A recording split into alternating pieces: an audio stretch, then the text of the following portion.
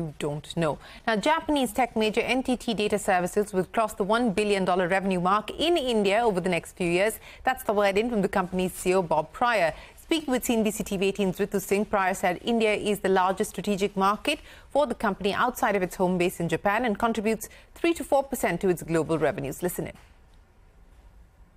We're here is because 40,000 of our employees, our largest base of employees outside of Japan, actually live and work here in India. And so it's a really important place for us to be, especially at this time in our journey as we come together as NTT Data Incorporated.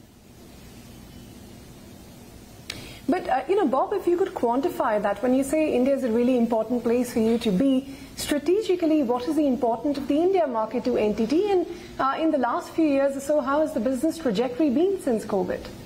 Okay. Shockingly, and again, I'm clearly a terrible forecaster because when we entered the pandemic, I actually thought we would shrink.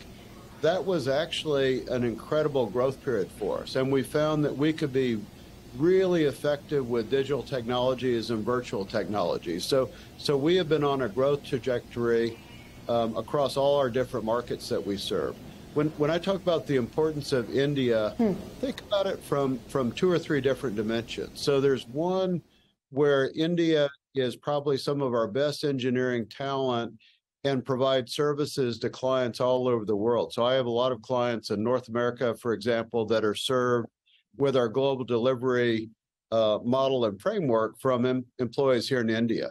When you talk about the data center business, we're one of the leading data center providers here in India, and we are experiencing incredible growth there. So we can't build data centers fast enough to satisfy the demand.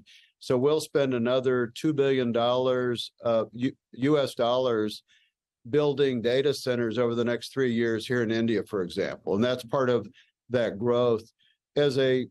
As a revenue figure, we're probably approaching 700 billion US dollars of revenue serving India companies. And we think over a very short period of time, we will exceed $1 billion of revenue serving India.